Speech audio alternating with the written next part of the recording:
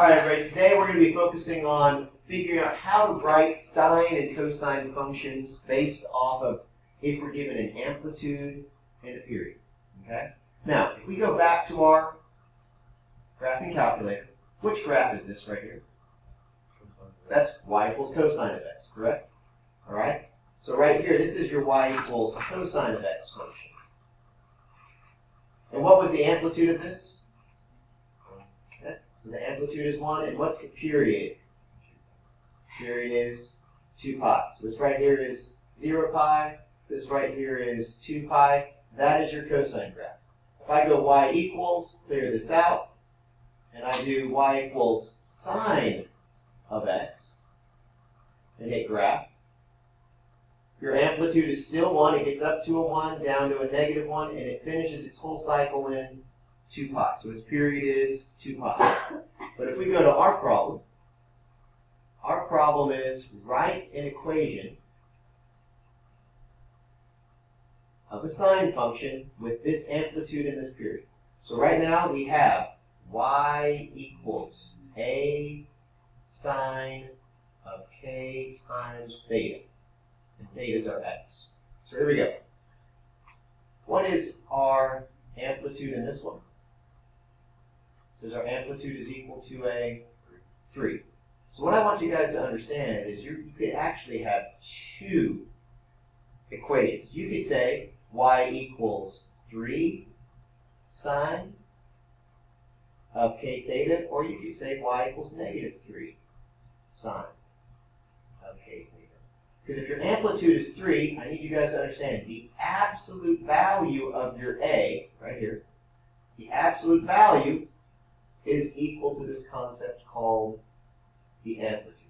So whether or not, all right, whether or not I typed in y equals, and I typed in 3 sine of x, or I typed in negative 3 sine of x. What's your amplitude in either case? Your amplitude is technically equal to the number 3. Now I've got to change my window a little bit. What do I got to change my y minimum to? A negative 3. My y maximum to a 3. Hit graph. There's your first one. This is y equals 3 sine of x. There's your second one. Y equals negative 3 sine of x. So I want you to look at these real quick. This is y equals 3 sine of x, which is the same graph if I said y equals 3 sine of theta. And what does this one represent?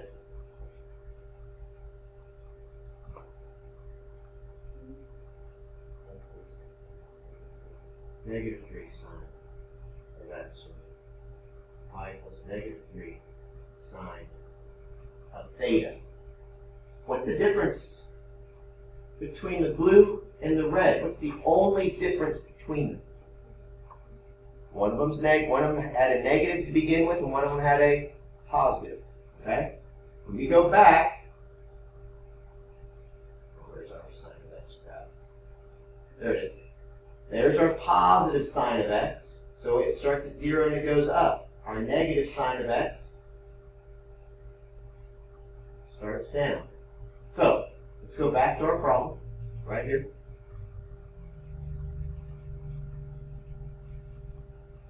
If we have a period, everybody, we have a period that equals 2 pi. What's the formula for the period? The formula for the period will always be 2 pi divided by our k value. So 2 pi divided by k equals our period of 2 pi over 1. What does k have to equal in this particular case? 1. So our k value is simply equal to the number 1. So your final answer to this problem is y equals 3 sine of theta. Or you could put y equals negative 3 sine of theta. These are your two possible answer choices for number 5. Using this concept, what we're going to do is we're going to look at problem number 6. We're going to zoom in on it. Okay? We're going to write a sine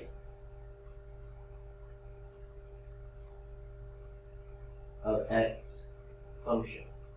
So So the first thing I want you to do is write y equals a sine of k theta. That's the first thing I want you to write. Y equals a sine of k theta. All right? The absolute value of a is equal to an 8.5, which means the amplitude, everybody, is equal to 8.5. So technically, we could actually have two functions. What's one of our answers for this? We have two answers we could have. One of them could be positive 8.5. Good. And then negative 8.5. What's the only thing we have to do in this problem? Basically solve for what? What do we have to solve for? That's right. We have to solve for what? Solve for k. And the formula that you're going to use is 2 pi over k. Well, what's our period in this particular case? Our period is 6 pi right here. That's our period. So we actually have to set this equal to 6 pi over 1. 6 pi over 1. Now, right now, let's get our cross products. So Caitlin, could you tell me one of the cross products right here? 2 pi. That is one of our cross products on the right. Right now, we're finding our cross products. And what is the other cross product? 6 pi k. Now, what are we trying to solve for in this one? We're solving for k. So what do we have to divide both sides by to solve for k? 6 pi. This 6 pi cancels out this 6 pi. The pi's cancel out, and we're left with 2 over 6. But what does 2 over 6 reduce to? 1 over 3. So I need you guys to write the k value is simply equal to 1/3. So what do we got to do with this 1/3 right here? We got to take it and plug it in where? Plug it in for k right here, and plug it in for k right there. So right here, you're plugging in a 1/3, and right here, you're plugging in 1/3. So we have two answers. One of our answers is y equals 8.5 sine of theta over 3, because 1/3 of theta is theta over 3. What's our other answer? Remember or. Yeah. Correct. So what I want you to understand is you could actually write this answer or this answer, and I would have given you full credit, because it said write a sine. Yes. Either one of these would be your answer. You do the same process for the cosine. Okay? So for example, I'm going to zoom out a little bit. Okay? For this one, you do the exact same process. Okay? You have an amplitude, you have a period, and you have to solve for your k value. Now let's take a look at our graph. All right? I want you guys to do a window. Okay? I want you to start at 0, and I actually, for your x maximum, I want you to go 6 pi. 6 pi. Okay? All right? Your x scale, I want you to just keep it as pi. Your y minimum, go to a -9, and your y maximum, go to a +9. And then I want you to hit y equals, and I want you guys to type in 8.5 sine, and put x divided by 3, and once you type 8.5 sine, x divided by 3, hit graph. And I want you to take a look at it. Maybe by looking at this graph, you guys will have a better understanding of how this works. By the way, this right here goes up, down through 0, all the way down and back up. Does everybody see how this looks kind of like the y equals sine of x? Right? But now it's bigger. What's the amplitude from here to there? That's actually 8.5 and going all the way down. I put it at, by the way, that's a negative 9. That's a positive 9, but it doesn't go all the way up to a 9. And this is still what? 8.5 units. What did it start at? We started at 0 pi. Where did we finish at? 6 pi. So this period, see how long the period is here? Before, what was the period? The period was at a 2 pi. I'm going to jump back real quick. Here's your original sine of x graph. 0 pi to 2 pi. How far did it go up? 1. How far did it go down? It went down 1 unit. But the period was only from what? 0 to 2 pi. Okay? So what did I have to change in order for us to see a full period? What did I have to change? I had to change my what? I had to change my window settings. So make sure you know how to change your window settings. Okay? The last problem we're going to do together is we're going to do problem number 13 together to help you guys be able to interpret. So I want you guys to look at problem number 13 and put it in your journal. I'm going to zoom in on problem 13 so you know. You're zooming in on problem number 13. There we go. Alright, so now that you guys have this drawing in your journal, alright, there's a couple of strategies right here. I want you to look right here at, this is the highest point, correct? Yeah.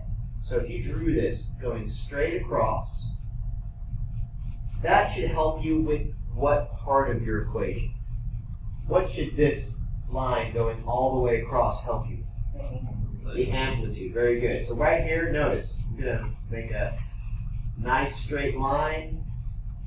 Okay? And right now, let's interpret from right here to right here, what does that distance appear to be? Yeah.